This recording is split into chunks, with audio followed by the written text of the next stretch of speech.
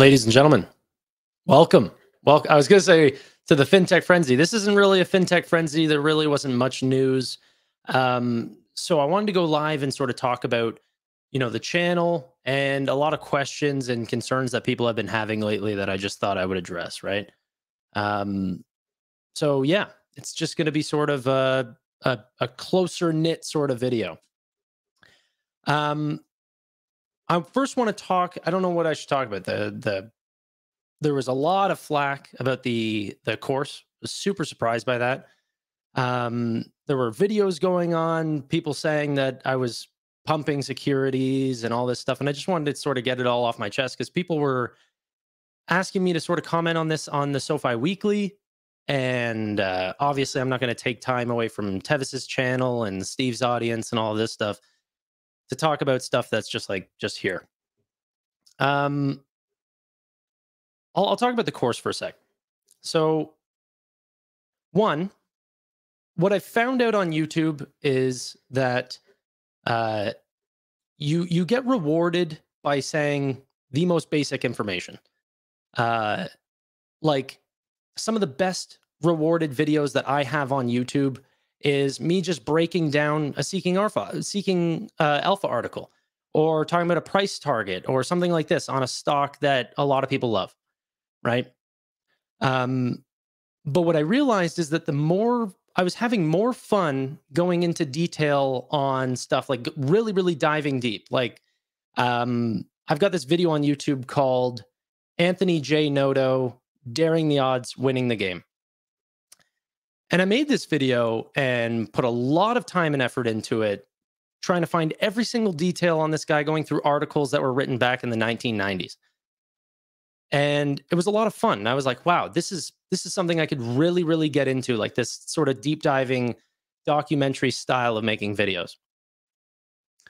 And what I found out was that it got 5.2 thousand views on that video. I'm looking at the chart right now. I made $66.72 from making that video. I'll share my screen. I'll just show you guys. All right. That's what the video made me, and then it sort of just, the views just flatlined on this. And it said this sort of gray bar here is like, on average what I'll do on a video. And I realized that I didn't get in. There's no incentivization, if that's a word. There's no incentive to go really deep into videos. I made a quick video on Neo Financial a long time ago saying, hey guys, this is the bank that I really like using. Here's the benefits. If you guys want an affiliate link, use this sort of thing. And I made $9,000 making that video. $9,000. Just talking about this. Bunch of people signed up. Great banks. Still love them. But it's not nearly as exciting as the stuff that I want to go and do. And so I don't know. That's just the way finance content works, right? You see people like even Amit, Financial Education Jeremy, Graham Stephan, Meet Kevin. The idea is to just make so much content.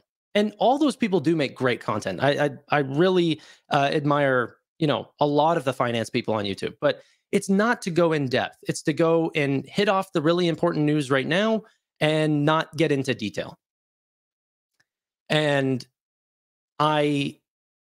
it's just, there's only so much that I can do, and I don't want to get bored of this because this is sort of like my dream job, like there was a video that came out sort of bashing me, talking about, me being a financial advisor, and all that stuff was, they didn't even say that I wasn't. They went to my LinkedIn and everything. They verified it. But I want to do the parts on YouTube that I love doing, which is like going really deep into content. And some of the most amazing content in my mind is like whenever we've broken stories and gone into super detail, like, we found the SoFi layoff story before the company even announced it, just because I was going through LinkedIn, just looking for a story to tell. We broke stories on new Galileo clients like Remissa Online, Credit Genie, Zero Bank. Those are all, future investing exclusives. I said that SoFi was getting rid of crypto way before anyone else had even brought that up. I like going that extra distance to find stories that I find compelling. and they're not rewarded. They're not rewarded at all.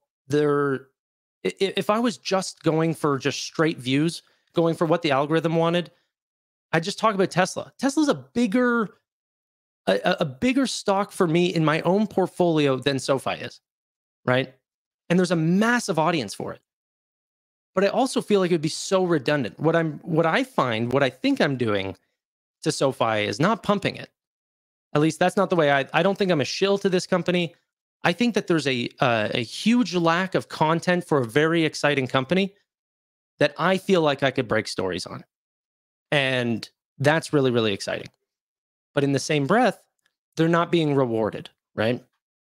And it's hours of my time. Like I said, I'm a full-time financial advisor. I'm 100% commission based. So the time I spend being an actual financial advisor, like I promise you, the hourly rate doing YouTube versus doing my finance job is not even comparable. It's 10-1 probably. But I really like this. This is like my dream job. I love seeing the people in the community that I continue to see over time, and I build these relationships. And the truth is, I really like speculative positions. I'm a very high growth investor. And that leads to a mixed portfolio of like positions that have done amazing, but it also leads to positions that people can attack, right? Like there's, of course, in the grand scheme of doing this for like 3 years, I'm going to have positions where, like Skills, for example, total miss.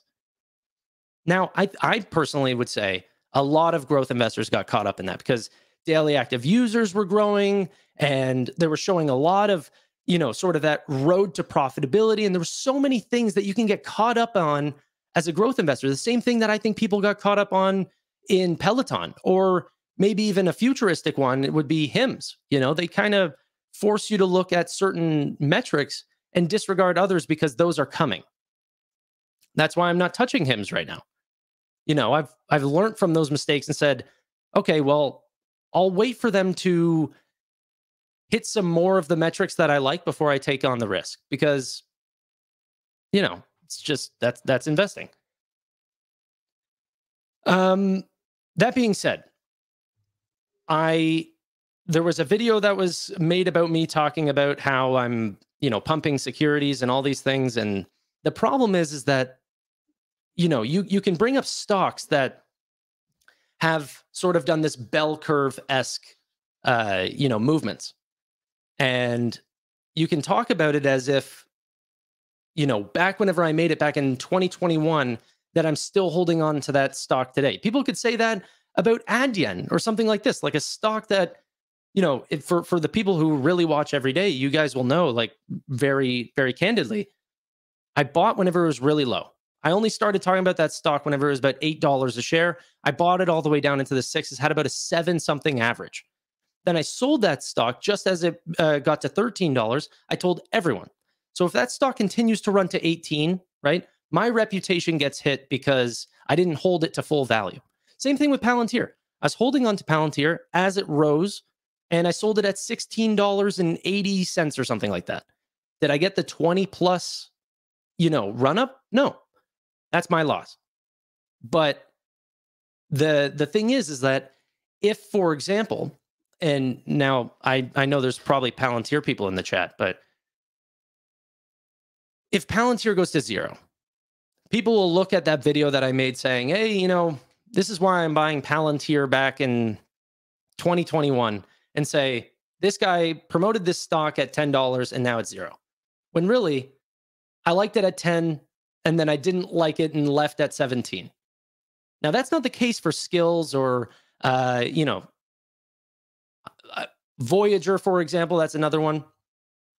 There was a time, actually, whenever I made the first Voyager video that I made, I think it was like 2 days or 3 days later after I made it, the stock 100% climbed. But that's not seen after years of, and by the way, that was luck. I'm not trying to claim that I saw that at all. But, there was conversations talking about Carnival Cruise, for example, was another one. Carnival Cruise.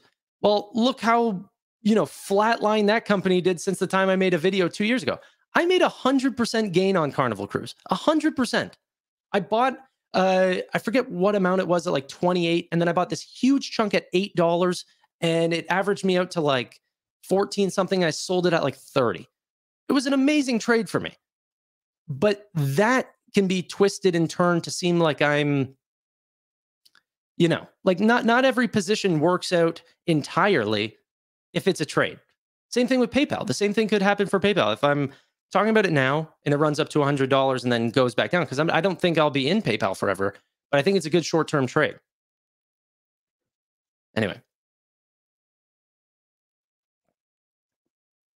And by the way, I'm not trying to bash the person that made this content at all.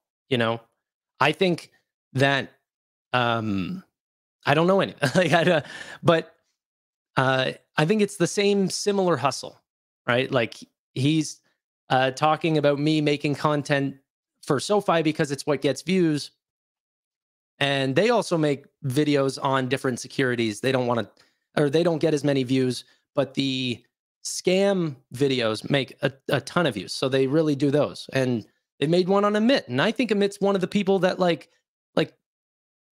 is the least scammy person in the entire finance industry. It's crazy how much I respect Amit.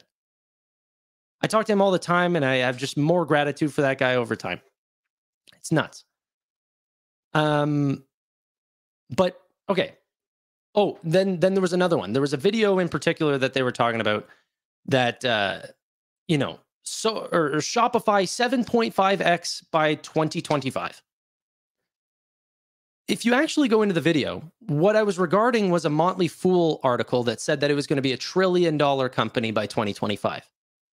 And then I broke down the possibilities of if that was going to happen. And then I even said, I'd probably put a hold on this stock. I'm not really into it right now. I didn't believe that was going to happen that quickly. The multiple was just crazy. But because the stock had taken such a drop off since then, which I've aggressively added into that position, again, but that's not seen on a video if you're just going back to all the latest or oldest videos or whatever.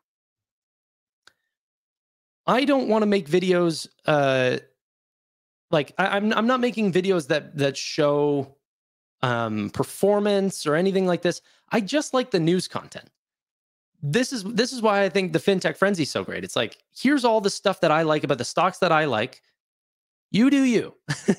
I'm not telling you guys to buy anything. It's just like, this is what I like, right? I'll take questions and everything now. I know I'm kind of like ignoring the chat right now. I just have a lot on my mind. I wanted to also talk about the 10X course, which was the course that I decided to make that I'm charging money on. First things first, a bunch of people said in the SoFi Weekly, they wanted me to address it, that saying, 10X sounds like a get-rich-quick scheme. And to be fair, the name was my idea, and I get why you can feel that. That is a kind of a dumb name the more I think about it, because there's no timeline there. It's like for the people who actually did get the course, you'll know I'm not talking about a 10X within the year. In fact, I'm just talking about creating a theme of investing that can try to outperform the market by going more towards growth, right? I'll just share this screen really quickly because this is something that I just like to highlight.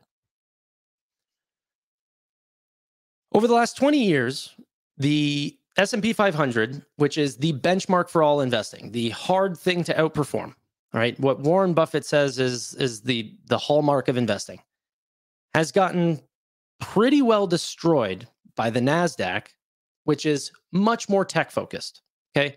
Has about twice as many tech companies in their top 100 holdings than the S&P does. And so you can get a 1,200% increase versus a 520% increase because they're focused more on growth and innovation. Now, I don't know if you can see this. Let me see if I can scroll through. That doesn't mean, like in 2022, the NASDAQ dropped 32%, where the S&P 500 only dropped 18%. So in particular times, investing or growth investing or these sorts of things can be not the way to go.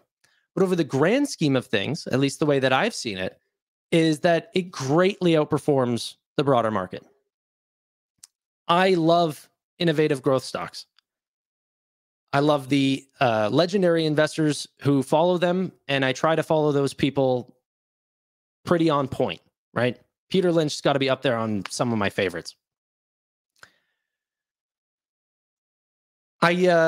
Yeah, it's just, you know, the naming was a problem, but also I feel like a bunch of people were like, you know, really, yeah, I don't know, got the bad feeling, because I don't feel like it was something that I was trying to, you know, a get rich quick scheme or something like this. But I wanted to get back. Why did I even create the course in the first place? Like I showed you with the Anthony J. Noto, and anyone that's getting in here, because whenever I first started the live stream, there's way less people than there is now. But whenever we look at YouTube's algorithm, it really does promote like easy content to make. You know, the seeking alpha, picking apart videos, these sorts of things, like those get all the views. People just want to know whether to buy or sell. But I get bored just repeating the same thing. And what's the point of trying to replace a 9-to-5 job if I'm going to go in and do something that I dislike, which just feels like a 9-to-5 once again? That's not what I'm trying to do here. I'm trying to build something that I really do enjoy making, you know? And so if I do go and make this Anthony J. Noto video that I you know, did a lot of good deep dive videos on that aren't rewarded, well, I have two ways of doing this. I either ignore the deep dives completely and do the simplistic videos, or I do a deep dive content and say, you know, the algorithm, okay, I know that way less people will want this level of deep dive content, like going really into the nitty gritties of a position. But there's probably 1,000 people on here that do want that nitty gritty stuff. So I can't put it on YouTube because I don't want to put months and months of my time to get $6. I know that it's not all about the money, but also it's like, I just bought a house, you know, I got to put food on the table. So the content kind of has to, like, I need money somehow. So we got to charge for the content if YouTube is not going to supply me with the viewers, right? So the way I thought people would interpret the course. Now, this doesn't mean that I'm right, because obviously I agree with you guys. But nothing of what we're doing previously, the FinTech Frenzies, the SoFi Weeklies, the full videos, I got one coming out tomorrow, the broadcasts, all the live or all the earnings calls, all that stuff, none of that is changing. I'm still doing all of that. I'm getting ready to do a really fun video with a bunch of PayPal investors. It's going to be great. All completely free. But for the people who really, really want that deep dive content, here's another completely separate thing that's not going to slow down the content over here, that will allow me to make something that I'm truly interested in making that is also worthwhile for my investment. And I don't know. Maybe we can open this up to actually asking some questions and stuff, but yeah, just that's how I'm feeling. And I'm sure I got a whole list of stuff that I wanted to talk about that obviously is kind of weird to bring up in a FinTech Frenzy or some of this stuff, because there's not people who come to want to watch that stuff. But I did want to still talk about it.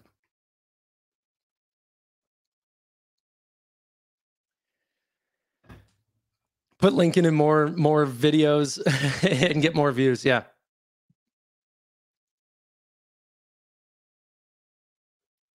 Tanner, you should invite Strongman on to discuss your feelings. Honestly, to be real, I could be wrong. I don't think that he has any prejudice towards me. I don't think he makes videos on positions that he likes. I make positions on videos that I like, right?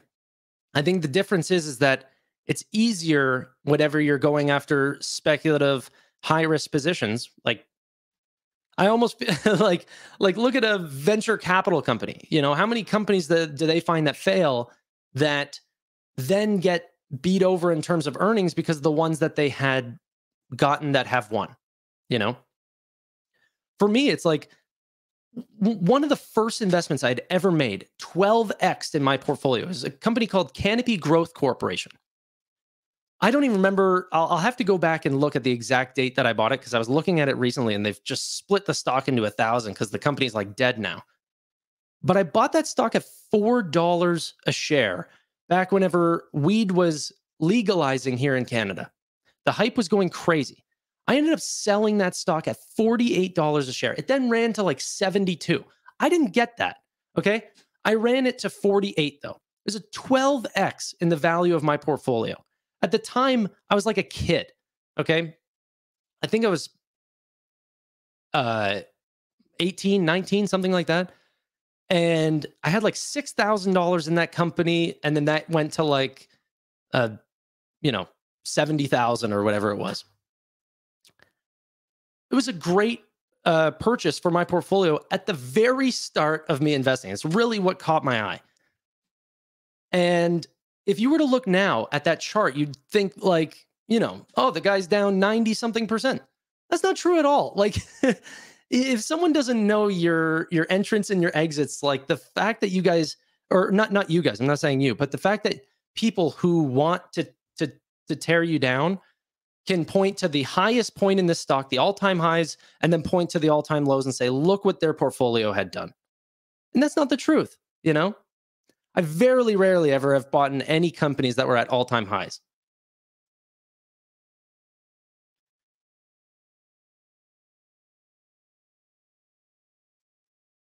What does a weed stock luck investment have to do with teaching people how to invest?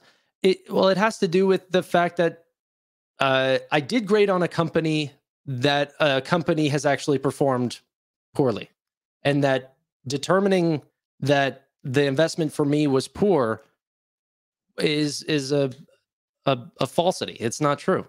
It's like one of my great investments.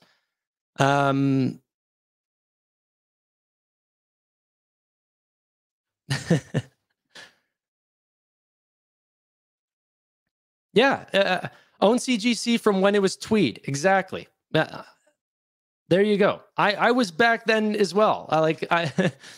Anyway. Tanner, can you provide some information about your courses? So right now, there's only one course. And that was another thing that people had stated, is that this one's only for SoFi. This is a SoFi specific course. If he ever does another company, he's going to charge again or something. That's not true.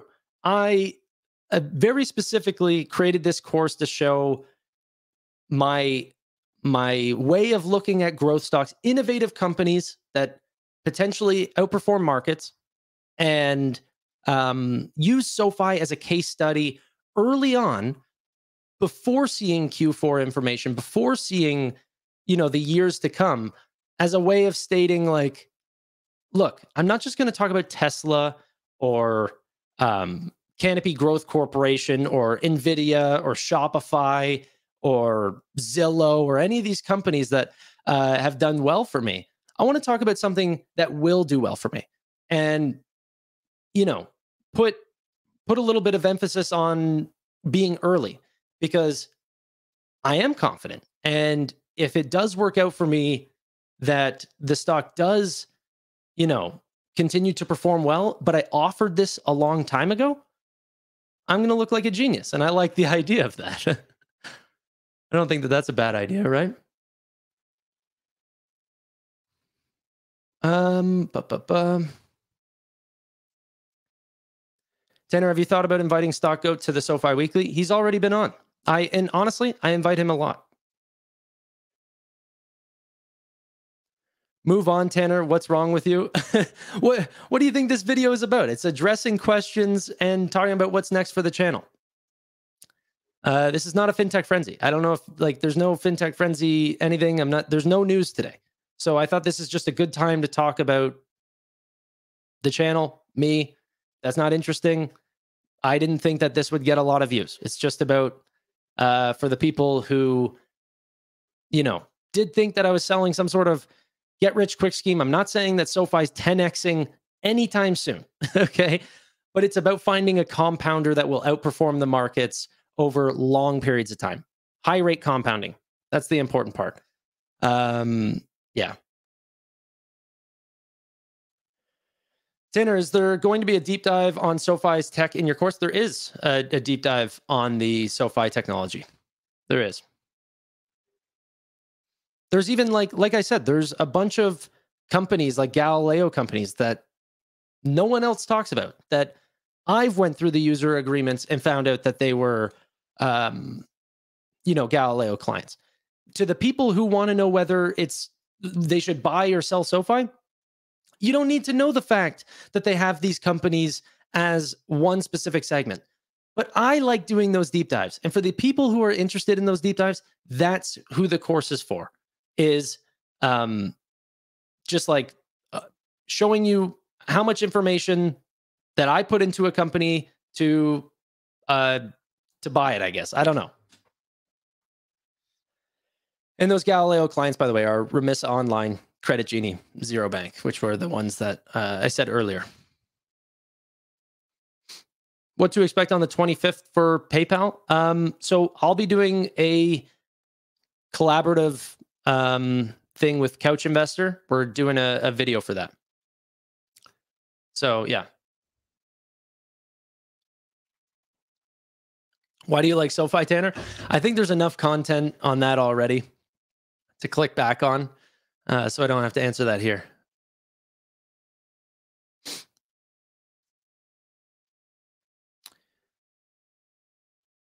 Love your passion. Thank you, man. Thank you. Thank you. It's not that like this is not going to be the last time that someone comes and, you know, picks apart my old videos and everything. I just thought, you know, a bunch of people wanted me to address this, and I see the comments, they're going, why is he ignoring these questions? And I don't want to ignore any of those questions. I just don't think that they're I don't know which platform to address those concerns. So that's what this is.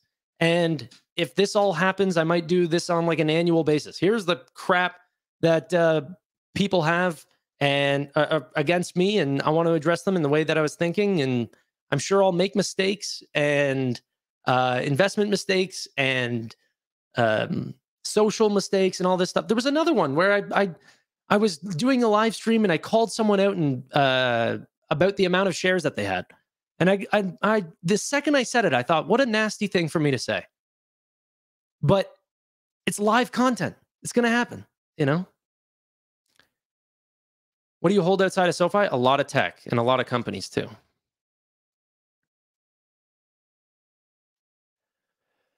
What are some of your 5-year goals, both professionally and for the channel? So I've been thinking about that a lot, and I do like my job. I really do.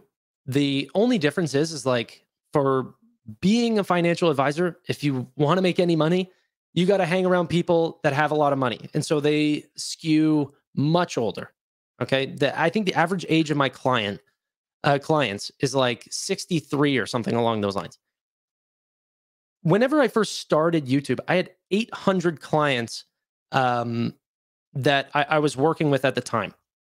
Now that can sound like a ton for people that do more like financial planning or something like that. It's a little bit different, but anyway, as time has gone on, I went from 800 clients to 750 clients now.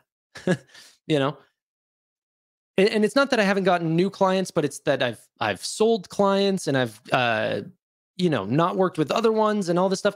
But the truth is like, I'm just pouring much more time into YouTube, not as much time as the job, but the ratio has gone like this, and this has come down and this has gone way up, because this is like, YouTube is really what I like to do. But yeah, it's I don't know. Here's a hug, bro. Screw the haters. Their opinions have no value. You can't pay a bill with them, lol. I get my fair share of haters as well. I just ask where their $4 million portfolio is and crickets. I appreciate you, TJ.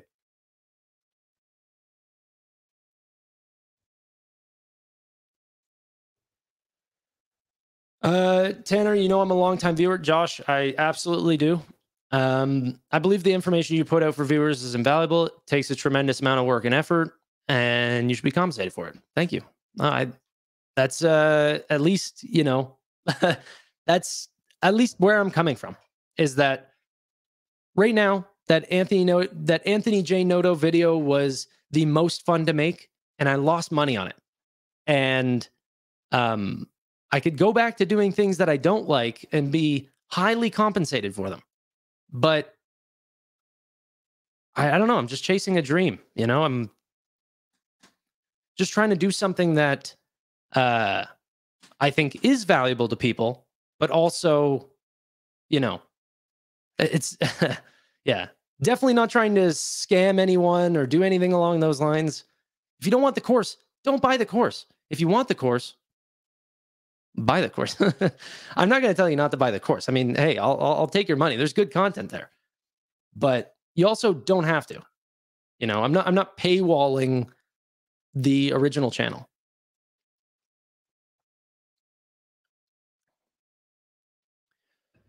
Benjamin Murphy, appreciate you, Tanner. Thanks, buddy. Another longtime viewer.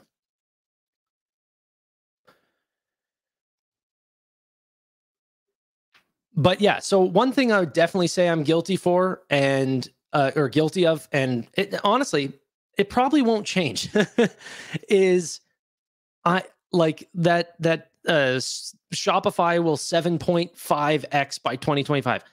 I clickbait. It honestly becomes like this thing on Twitter where people are like, you know, it's part of the game. And I hope that the longtime viewers understand that too, right? The problem is that, or at least the way I thought of it, it could be the wrong way of thinking about it, but I wanted to get as many people onto the channel, right? You have to engage them somehow. I am making thumbnails to get views. It's not like I'm just like, oh, I'm going to make what I like and maybe some people will show up. I mean, there is an aspect of this where more views, right? But it's not like if I wanted the most amount of views, I would just copy the Tesla content that people want and make that over and over, because you guys could just Google it, right? Like Google, I don't know, VidBuddy or one of these. There's all these tools that YouTubers use to see which are the trending topics. And you can see Tesla stock. It'll be like 600,000 people this month have looked up Tesla stock. You look up SoFi stock, it's like 30,000. This is not the area to be in to get big views, right? I know a lot about Tesla. I could make videos on that and just cover the basics and say buy and do all that stuff. It's like, no, I think that there's an aspect that I can add value to in the SoFi community.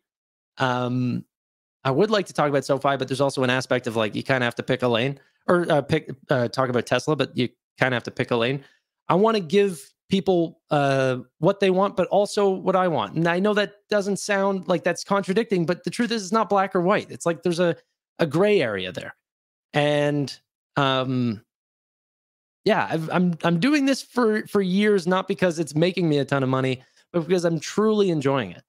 And yeah, you're gonna keep getting clickbaited. Like it's gonna happen, but you're gonna stay if the content is good, right? I've got 15,600 people, which was like right at the dream area of where I wanted to be. I remember literally sitting down with a colleague of mine and saying, like a long time ago, like, imagine if I just had like, 15, 16,000 subscribers. I make YouTube videos, but I also do, I'm also a financial advisor, and I'm just, I have this cool community, and I'm right at that like exact area.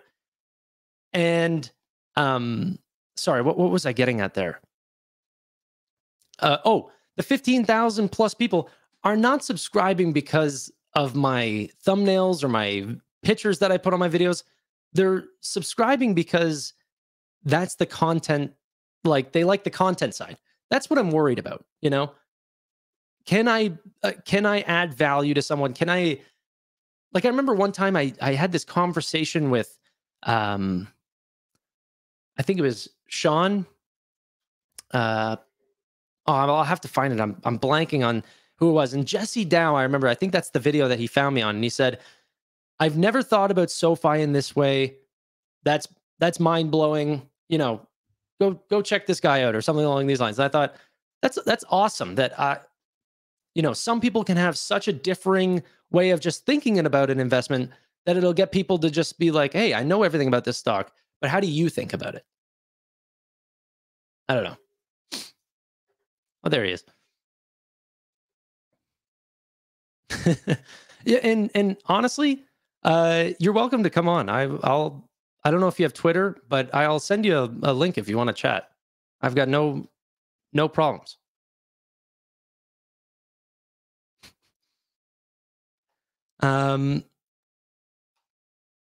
Keep Tevis close. He'll keep you grounded regarding content. I think so.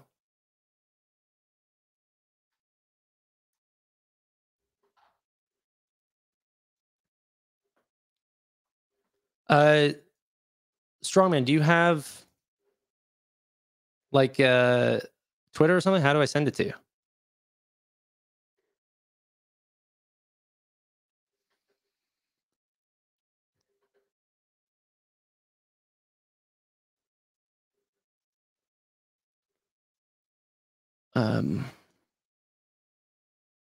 Strongman.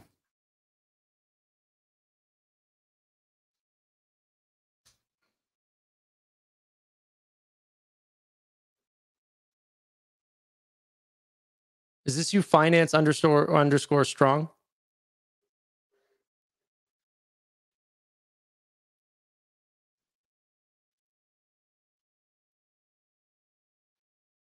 Sorry, I'm just waiting for. Okay, I'll follow you. You need to follow me back because your DMs aren't open.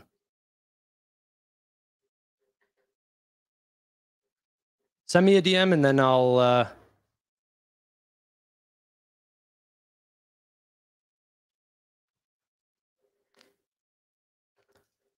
Tanner, you do you. I bought the course and I've been investing for decades. I wish I had access to this framework just like this when I started.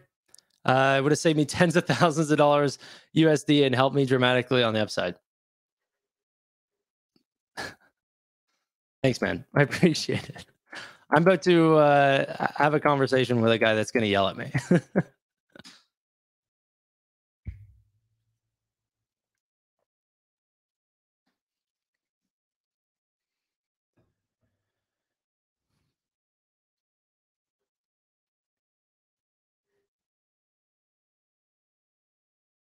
Bear with me. I just sent him the link.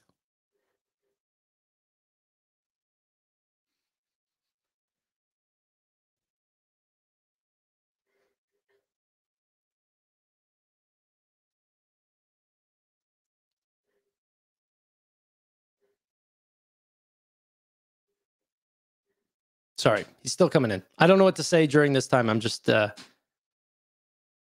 I don't know what the Ryu thing is. Or Rue. I'm content in the content that I'm making. I think that, you know, he can come on and I just want to see if there's like what he has to say.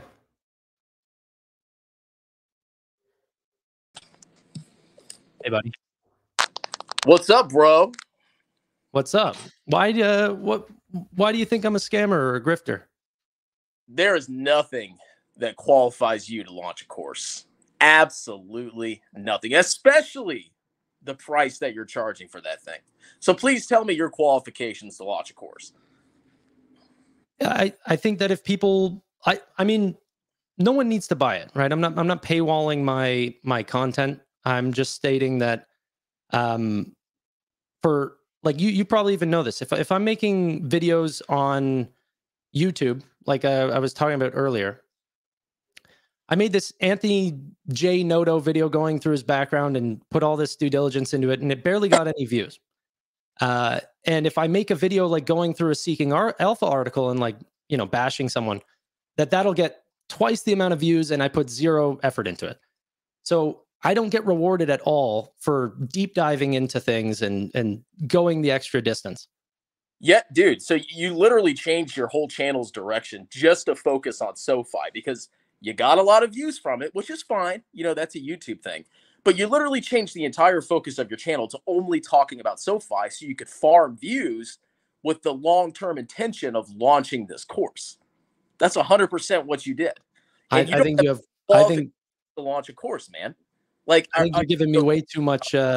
Way too much foresight there. I think that um, the more that I covered SoFi, and as the stock had fallen in price, I don't know if it's me or you're breaking up. Am I breaking up, guys? Can you hear me? I can hear you. Yeah, you're breaking up. I don't know if it's me or you. Yeah, I just I wouldn't. I don't know. Let me leave and come back. Hold on. Go on your computer. How do I close it? Shit. Okay. As he comes back, and hopefully he's listening to this, so I don't have to repeat it. But I think that I've done well in stocks. Right.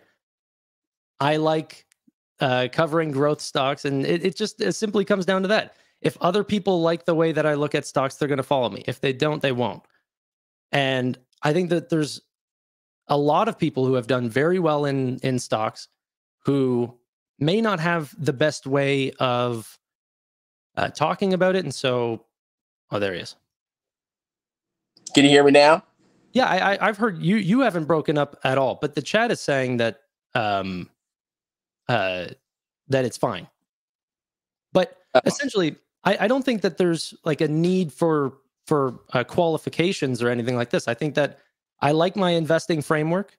The people who watch like my investing framework, and so I make I put it into a nice bundled way, and I can go super deep on the stocks that I love and not have to worry about if the algorithm is going to support it with tons of views. And instead I can just focus on going into the really nitty gritties and have it community supported. Well, that's literally what you did. I could see your post history. So originally you posted about a bunch of different stuff, this stock, that stock. And then all of a sudden you only started talking about SoFi, one company. Yeah. Which is a great company. I mean, who knows? Maybe the stock will do fantastic. I don't freaking know. But it's still one company, and that's all you're talking about. And I think a lot of your audience is going to see all your videos and see your course, and they're going to say, wow, there must be something to this SoFi. And if SoFi gets wrecked, which is possible, a lot of people are going to be hurt financially. So my criticism is you do need qualifications to talk about individual stocks. Number one, because they're risky. And number two, because you're dealing with people's money and retirements. There's people out there, most people don't have a lot of money to invest. They make an average wage and they could save maybe a couple $1,000s a year. And the last thing you want to do is only talk about one individual stock and have them put probably a big chunk of their money in one individual stock. Because if that stock gets wrecked and individual stocks can go to zero, those people are actually going to be really hurt. Like, you're dealing with people's futures here. It's not just like, oh, it's just a stock and I like it. People are going to watch your course and they're probably going to buy the freaking stock. So what I'll say to that is to the people that do watch very often, they'll know SoFi is not my biggest position. It's not in my top 5. I don't believe it. Sorry? I don't believe that. Okay, well, my biggest positions... It's not your top 5. Why are you talking about it all the time? Because no one's talking about it. And what? Dude, everybody talks about SoFi. It's like it's a YouTube stock. Come on. I think there's positions like Nvidia or Tesla or Shopify or some of these companies that are way bigger in my portfolio that are completely addressed on YouTube, or there's no want for people to watch it. So that's another thing. I was really into a company called Adyen for a little bit there, and the second I'd start talking about that company, I'd get 60 views. And so I go, okay, people don't want to hear from me about this company. So a little bit of it is going, what do people want me to look into? And I can add value to this area of YouTube. I've broken a lot of stories on SoFi. I think that in no way should my coverage suggest that, you know, this is what someone's portfolio should look like. I think if you're looking for SoFi content, like that's how I would do it. I go, you know, this stock, what's the thesis on this company? And there's some guy that covers it exclusively. I would want to hear from them because they would know rather than somebody that, you know, does a quick update on a company. So I'm trying to be that authority in a way of saying, I want to cover every aspect of this company. I want to know it through and through. And if people are looking into this company, they're going to come see me. But Right? do you know like the basics of financial statements? I mean, like financial statements obviously aren't everything when it comes to an investment, but do you even know how to read a balance sheet or an income statement or a statement of cash flows? Do you have any formal training in that? Because I believe if you want to pick individual stocks, which I think is fine with a couple percentage of your portfolio, I think it should mostly be index funds. But if you want to look at individual stocks, you at least have to know the basics of like financial statements and financial ratios. Do you have any training in any of that? So I am a financial advisor, but I don't talk about that often. Okay. I would say that in no way do I think that if you're stating that SoFi might be a bad investment, that is, you know, par for the course. I think that SoFi is what people want to hear about. It's what I like to talk about, and we'll see if it ends up paying off. Because if SoFi does end up doing great things with the company, that in no way is anyone going to call me a grifter, right? And if you actually look at the company, they've been performing great. The stock hasn't, but that I think is what leads to great alpha in the company. But you didn't answer the question. Do you understand how to read financial statements? Yes. I used to be a financial advisor, so I know the industry. And I only did it for a couple months because it's a disgusting industry. I'm not saying that for your firm. I don't know what you guys do necessarily. But overall, it's a disgusting industry. But to become a financial advisor, all I had to do was pass some stupid tests that literally taught me nothing about financial statements. It was like the basics of stocks and economics and put options. And, oh, I'm a financial advisor. And it was my job to be a salesman. Right. So I'm still trying to understand. Like, do you understand, like, the basics of a balance sheet? Like, assets equals what? How do you calculate profit? You know, on the accrual Yeah. based accounting. Do you know any of that stuff? Because if Yeah. you Well, don't, I don't see how you have the the authority to charge what is it, $340 for a course on one stock. I mean, dude, I'm a CPA. Okay, I don't, for when I prepare somebody's tax return, some people I don't even charge $340, and I'm a licensed professional that actually knows what I'm doing in my chosen field. So the fact that you're charging $340 to cover one individual stock yeah. is insane to me, especially when the evidence speaks for itself. SoFi is very covered on YouTube. Everybody knows about SoFi, SoFi, SoFi, SoFi. Okay, everybody freaking talks about it. So don't sit there and be like, "Oh, I'm the only guy that knows about SoFi." That's complete BS. But Well, on top do you know at the like, panel, so you could sell this course. You're taking the path of the grifter. do you know larger channels that cover SoFi as often as I do? All you gotta know, I don't. But you think I watch those channels? It's a waste of my time. No, but But I'm just saying you said type there's in other everybody go type in SoFi right now, and you'll see a bunch of channels covering it. yeah. Garrett, I don't care if it's I don't care if Jeremy LaFave covers SoFi. It's 100% talked about by large channels and even smaller channels. So, like, you're not the exclusive source of SoFi. I mean, I'm not saying you don't understand the company in some aspects, Yeah. but I don't think you're qualified, even if you're a financial advisor, to talk about SoFi, much less to sell a course for $340. Because what people are going to do is they are going to buy that stock. And some people might put a lot of money into that stock. And I've learned this as a YouTuber. You don't want to talk about individual stocks that much because when you do, people listen to you and they do stupid stuff. And then they get freaking wrecked. And you bear a little bit of responsibility. I would say, obviously, probably not legal, but maybe moral responsibility for charging people, teaching them about a company you may not even understand how to read the financials for, and then they go ahead and invest in that company and it gets wrecked. Right. So the course isn't necessarily, so there's a bunch of things. Whether you think that it's prominent to invest in individual courses is your own investment theory. That doesn't necessarily mean that it's right. No, it's an investment fact. I can put $340 into a total market index fund in a tax advantage account, let it grow for 40 years, and I'll get more value than buying a $340 course on an individual stock. Oh, okay. I see what you're saying. Maybe, maybe, but 100%. I don't think that there's people who have, you know, $1 million to invest that $340 makes a dent in their portfolio to know whether or not that they have the information that they need on SoFi. Do you think millionaire? I mean, I'm sure there's a couple millionaires, maybe, but you think the mass majority of your audience is millionaires? I already told. So here's a couple of things that I think you're missing. One is this. I told people this course is for 6+ figure portfolios. Okay, this is not for everyone. It also, I'm still doing all the regular content, so I'm not paywalling anyone from what they were getting previously. So the beautiful thing about capitalism is if people think that the value is there and they want the value, then they will go and buy it. And if they don't think so and they're hurt by that, then send me an email and I'll send your money back. There's no problem there. So let's say you have this course and you get all these sales and you get all this money coming in, and then SoFi collapses 90%, which is, I mean, anything's possible. You're saying you would if everybody emailed you and they were pissed, you would reimburse everybody. I mean, who knows if I'm able to do that, but yeah, I would assume that in your perfect hypothetical that the stock is going to randomly drop 90%. Look, individuals, most companies in the long run don't exist anymore. Like you look at a company, most companies in 1900 don't exist now.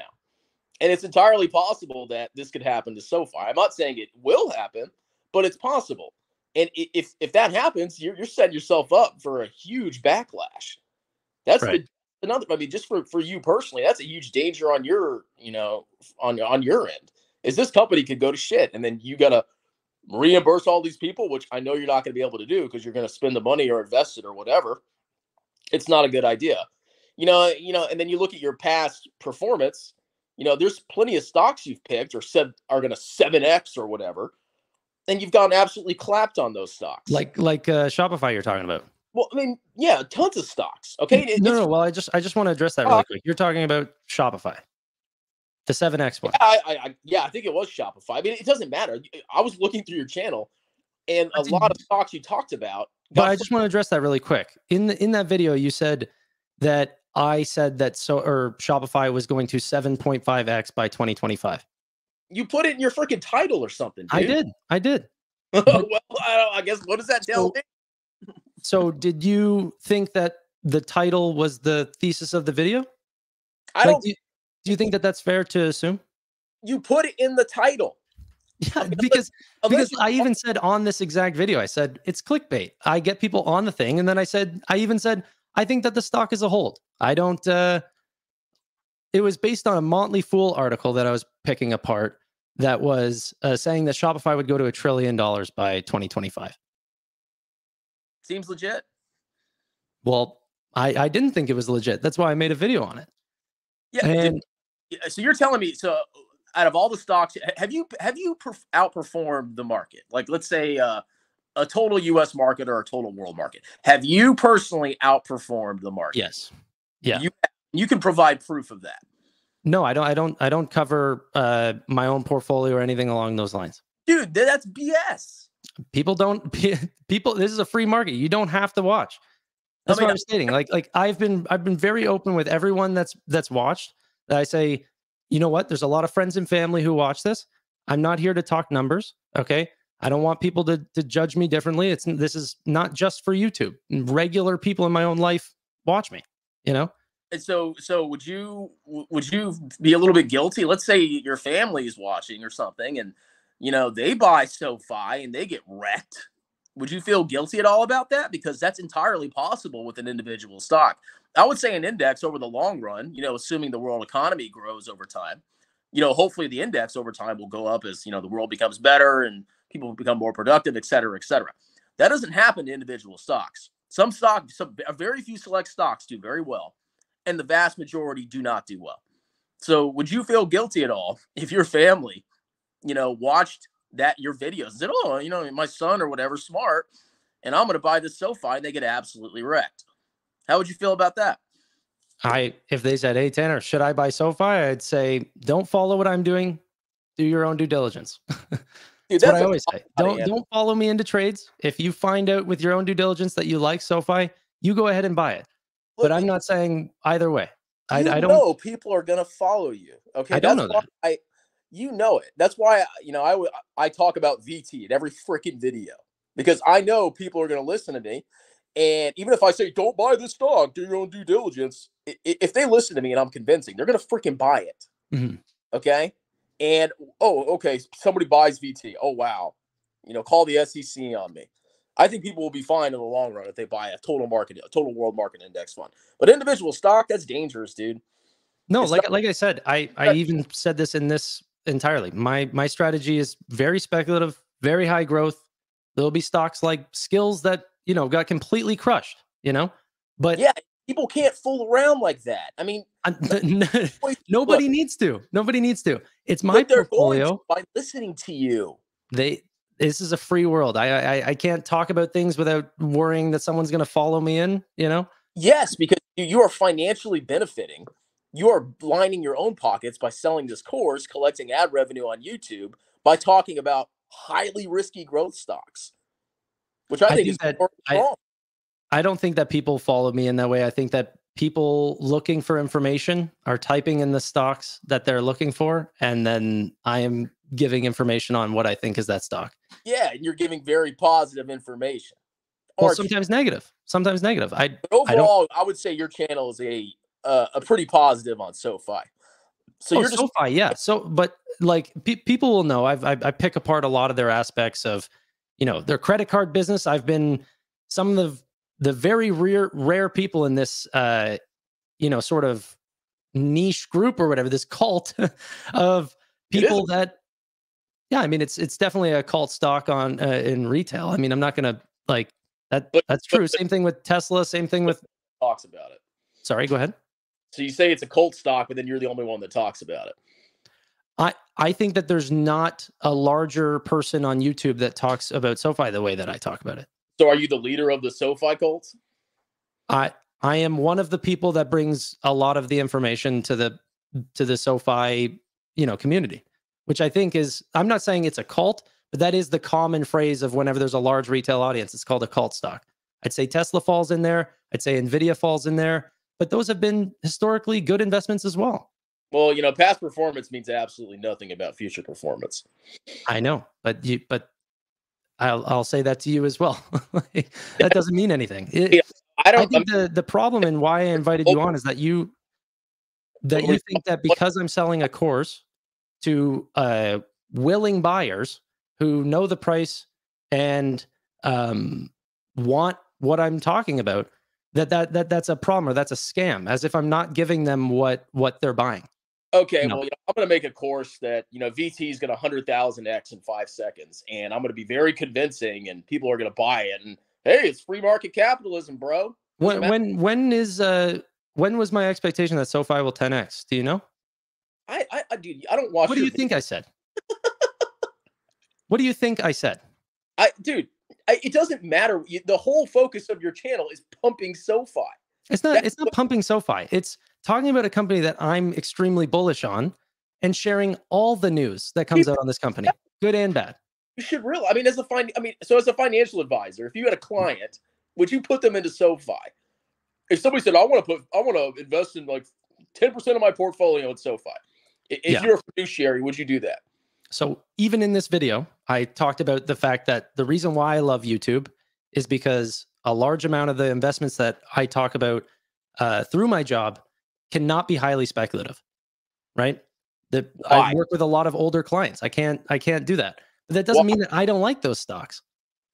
Yeah, but what in your professional life, why do you tend to avoid stocks like SoFi? Because whenever you're talking about more speculative stocks, they need a longer time horizon. Like even the NASDAQ versus the S&P. The NASDAQ has way larger drops than the S&P 500. And if you're a really old client going into potentially a point in the retirement where they have to start withdrawing, that you're not going to want to have forced withdrawals during a time where, the market's down 35% in 2022. So Well, I you mean, put them in so you put them in investments that are much more conservative, that have much less fluctuation, but also less upside. But I'm extremely young. I'm 26 and I like having more upside. And if you can outlive the down periods, that you're more likely to have a outperformance in stocks. It's why people put, younger people into more equities, and then as they get older, they go into more fixed income. That's okay, just what's the downside of SoFi? a zero. 100%. Yeah. So, if you're a young person, I would say you should probably avoid individual stocks unless they're a small part of your portfolio if you want to do it for fun. Because, oh, yeah, you could maybe get upside, which is highly unlikely when you look at the history of the vast majority of stocks that don't do well. But you could get 100% downside. And if you lose 100% of your investment, that is a insane opportunity cost, massive opportunity cost. Yeah. What do I actually think is any individual stock can go to zero? Do I think SoFi, the chartered bank, will go to zero? No, Don't I think don't. banks go to zero? I think banks go to zero. I don't think that SoFi goes to zero. Okay. I I mean, think, like I said, there's a possibility, but I think that everyone knows that possibility. I don't think they really do. I think most people just say, "Oh, there's no way it could go to it's going to 10x or whatever." Because I watch Tanner on YouTube and he's so knowledgeable about the company or whatever. Dude, most people don't understand the downside. People got caught with their pants down in 2022. They got freaking wrecked. And there were plenty of companies that went to zero in 2022, especially pumped by big YouTubers, which I'm sure you know, and you've actually interviewed on your channel. And that's another thing that just reminds me. So, do you hang out with Jeremy Lefebvre? Yeah, I've done multiple videos with Jeremy. Okay. Do you know anything about how much of a massive fraud, scammer, and liar that Jeremy Lefebvre is? I don't want to talk about Jeremy at all. I like Jeremy. Okay. Well, so just the fact that you associated with him tells me all I need to know.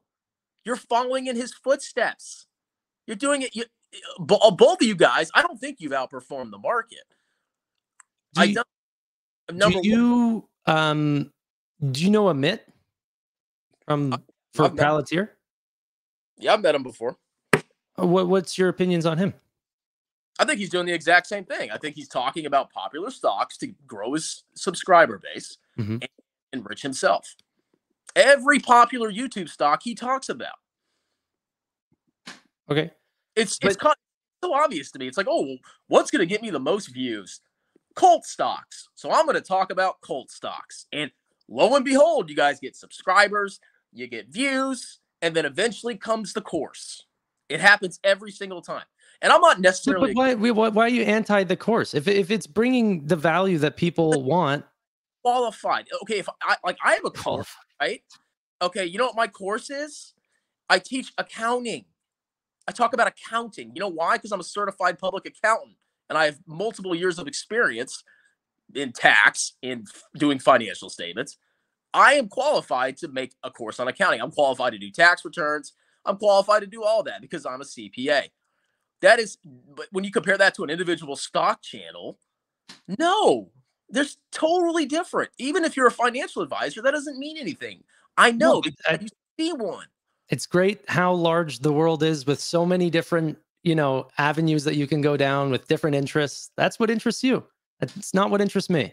And I like risky growth stocks that have outperformed the market, and I like that. And I'm young enough to bear the risk and claim the reward. And I mean, do whatever you want with your money. I'm not telling you, and you can do whatever you freaking want. I think you should buy index funds, but that's, if you don't want to, that's perfectly fine. But the problem comes in when you start talking about individual stocks to young, gullible followers.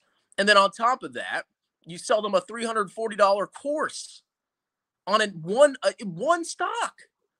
So it's not on one stock. It's on a framework of how I look for stocks. So it's not about SoFi right now is the case study of saying, this is a stock that hasn't grown yet.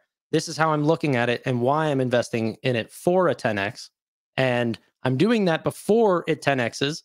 So then I will end up looking great if it does. And if it doesn't, I'll take the reputational hit on if it doesn't.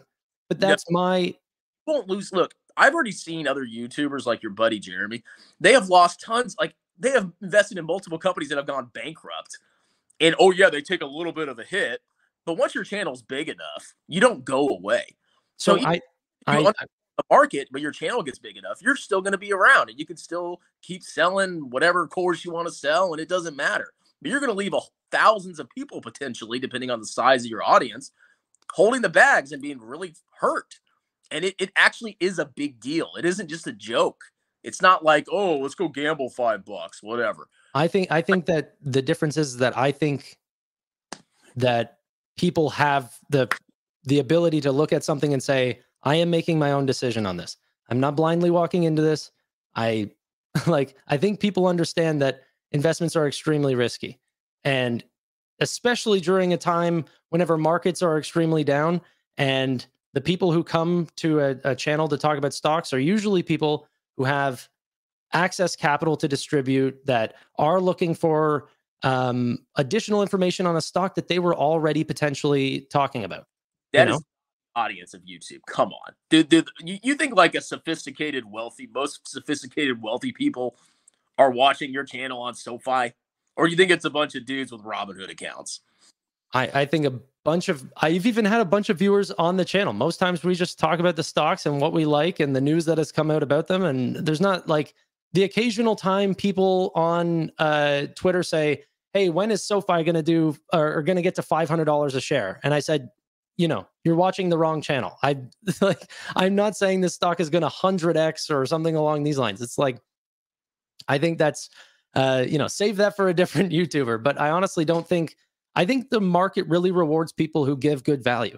The people who are saying SoFi is going to $500 or something like this, they don't get views because people think that that's ridiculous. And the people who are being average about their performances, people go, oh, that's a decently realistic guy.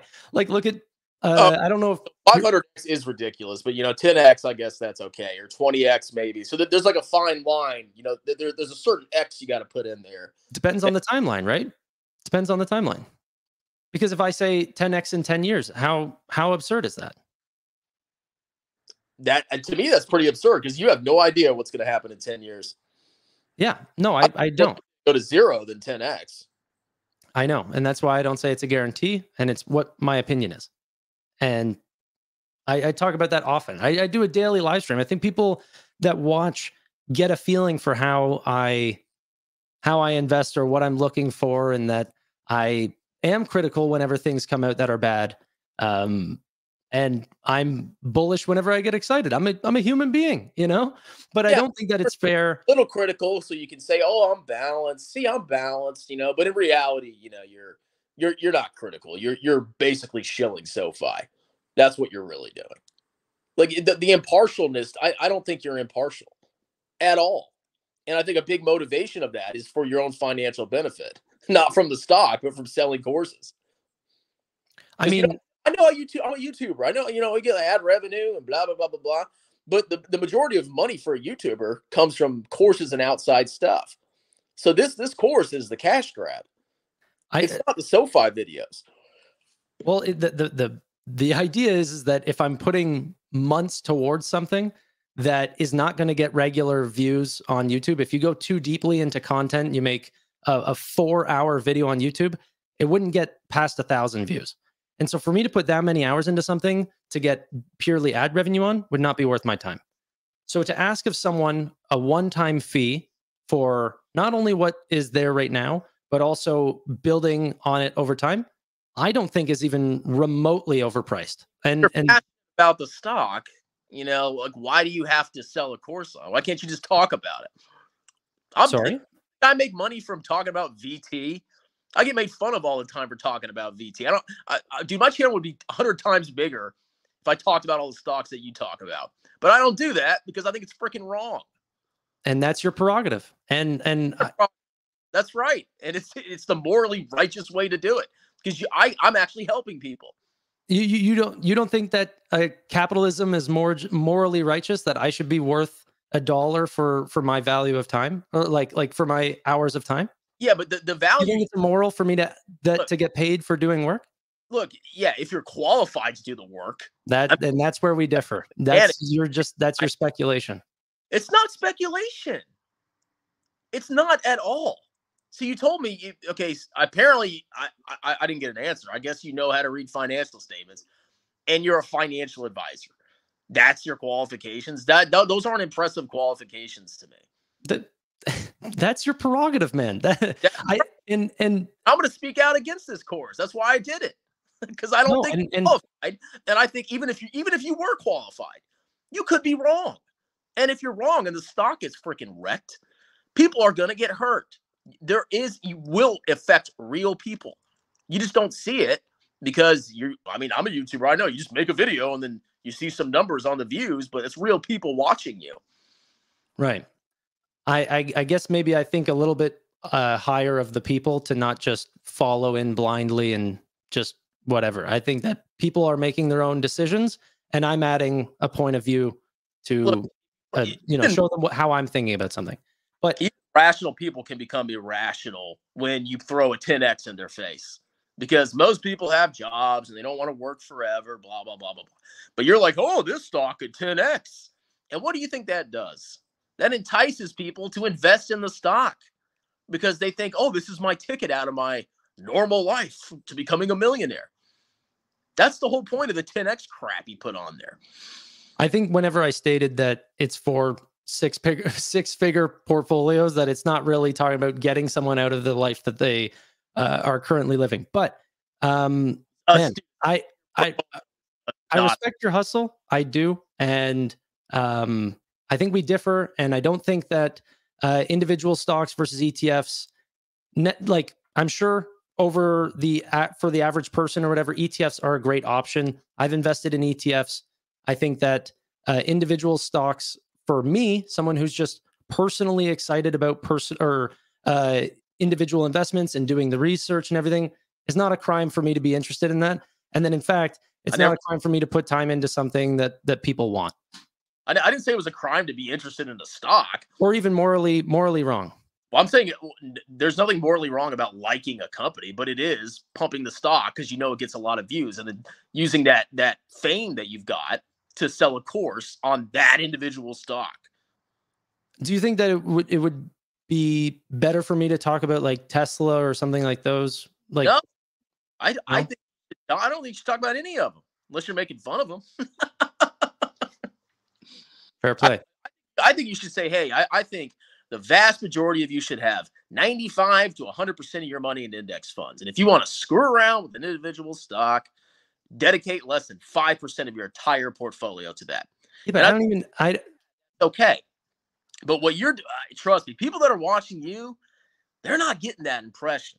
They're probably if I don't have 95% of my portfolio in ETFs, this is not a financial portfolio channel. I'm talking about individual pieces of news and giving my opinion on them.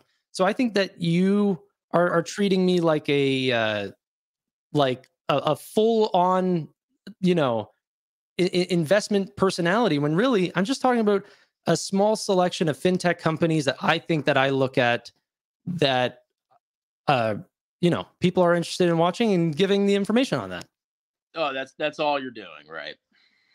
You're just passionate about SoFi, and that's it. I mean, yeah, I like the investment. Okay. I mean, it just has that ancillary benefit of, all of a sudden getting you a lot of subs and views and being able to sell your course. That just happened to happen on the side. If people, yeah, dude, like I said, I like the company called Adyen. No one wants to watch it. I think that you want to place me in either black or white, but some areas are gray. I want to make videos where people are actually interested in hearing that content, but also I want to talk about what I want to talk about. And that middle ground for me right now is SoFi. And I think that it's a great investment. And it's not a ground. Every video is SoFi now. Everyone. I don't think you watch enough of my content. But whatever. It's all SoFi. SoFi. And I'm from a long-term perspective, I mean, even as a YouTuber, I think it's not a good idea to have your channel focus on one stock. Most of those channels die. But that's your prerogative, man. No, so let's let my channel die, But I do talk about, PayPal, Cash App, Adyen, there's a bunch of different fintech companies. I like being the guy that covers that sector. It allows me to do more information, and YouTube allows me to do what I was doing before: research for my own portfolio and monetize my time and grow a community and share ideas. And I think that the reason why I invited you on is because but you seem to you're have saying that that's a stocks. It's like every YouTuber seems to suddenly have a passion for PayPal, and every YouTuber seems to suddenly have a passion for Palantir. And I know how it works because every time I make a video about PayPal or Palantir, I get double the views. right. You find a guy, go find a guy that talked about PayPal earlier than I did. Because I wasn't following a trend. I found something that I like to talk about, and then I still like the company. I don't think it's going to be a 10x. I think it's a great trade until it passes $100 a share, and that's to be every company that you're passionate about just happens to be a popular stock on YouTube. Adyen or Block. Do you talk about Block? I mean, you talk about SoFi. It looks like all the time. I don't have you. But you probably mentioned Block once or twice. But anyway, man. Like I said, I do appreciate your time. And maybe I don't know, 6 months from now, I can have you back on, because my hope would be that I'm not gaining, haters or something like this, that people that don't like me, because honestly, I do think that I'm putting out a pretty honest product. And maybe we can come back, or, whatever. I don't know what you think.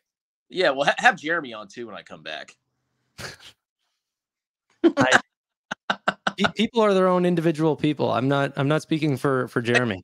Yeah, it's a suggestion. Obviously, I can't force him to do anything, but anyway, man, I appreciate your time. All right, later. Bye. Yeah. Oh yeah, Tanner has his course. Yeah. No, I'm not. Like I said, I'm never gonna get into YouTube to fight anyone. I don't like the drama or anything like that. The idea that someone has something wrong with me, it's like, I just don't feel like I'm doing the wrong thing. And I think both of us are right.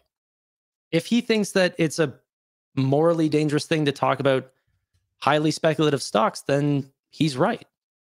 But if I think that people can make their own decisions on risk, and if people know the risk, then they're able to buy those positions. That's why they're publicly traded for anyone that can create an account, because the regulators know that if people want to do their own due diligence, then they're able to take their own risks. People are allowed to smoke cigarettes or do these things. Like, I'm not forcing anyone to buy these things. I like SoFi. I'm covering SoFi.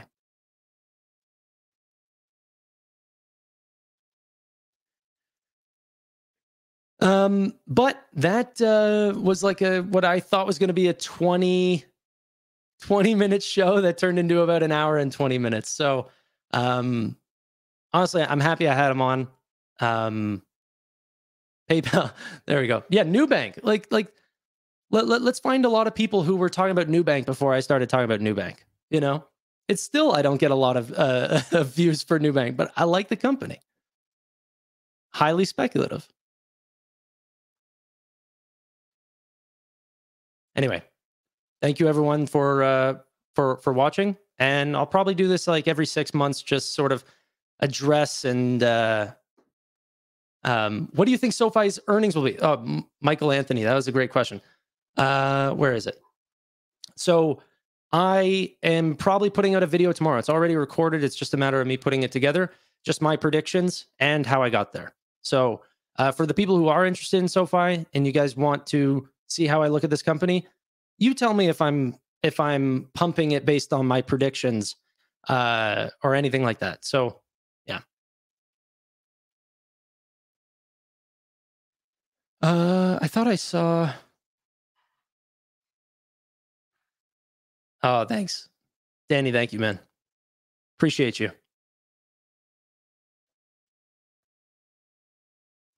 I mean, I actually don't think that he's trolling. I think that I actually think that some of the things that he said are true. I mean, it's it's safer to be in ETFs, but safer doesn't necessarily mean that that's the right investment for someone who can handle risk.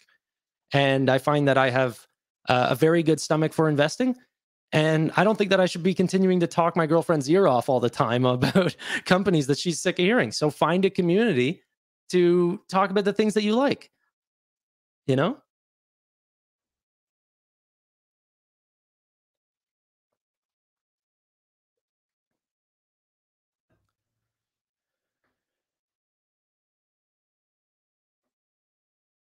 Um,